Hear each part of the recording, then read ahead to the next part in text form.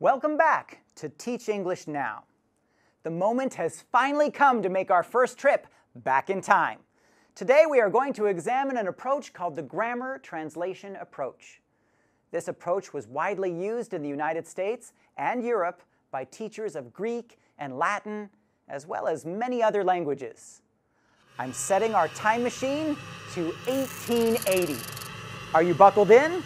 Well then, let's go!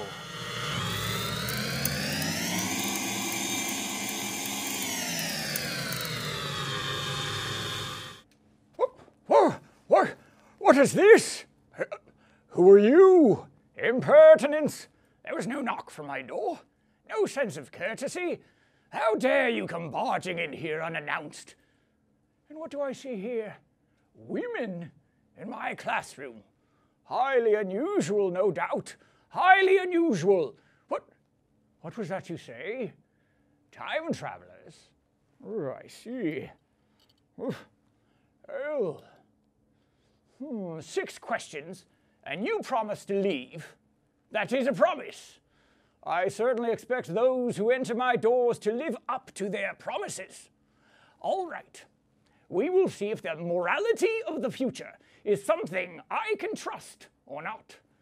I will answer your 6 questions if you promise to leave me in peace.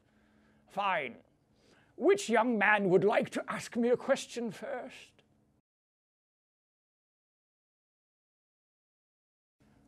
Well, isn't it obvious?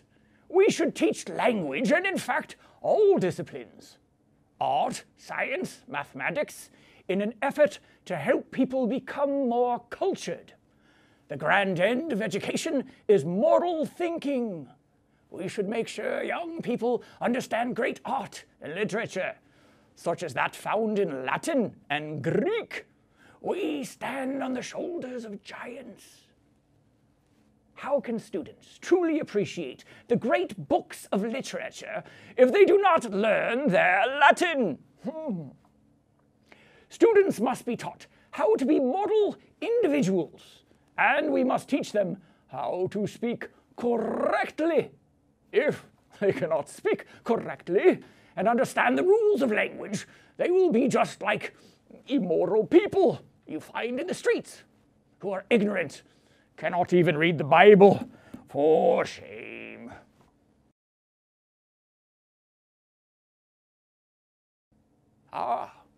Simple question. We should teach young men from rich families who can afford the best scholars. I'm not cheap, you know.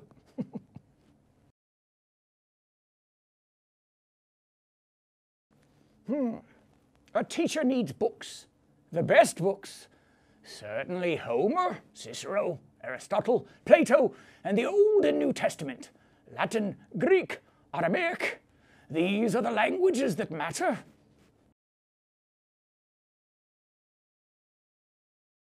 Young men learn languages by studying the great books in the original language.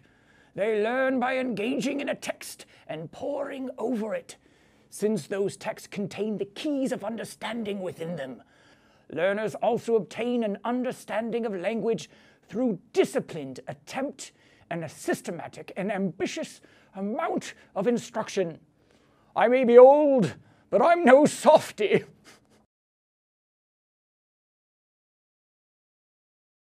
By giving students large chapters to translate every night, I will give them an entire chapter in the original Greek.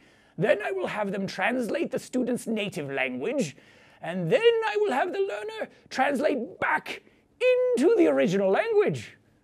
Then I will also ask questions to test their comprehension, so that I am certain that my students are paying attention to the themes found within the literature.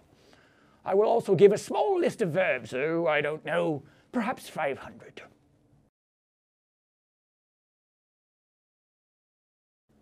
They must continue to read the books again and again. It is their dedicated effort that makes the difference. Their essays will certainly reflect that they have indeed learned each work. I want them to know.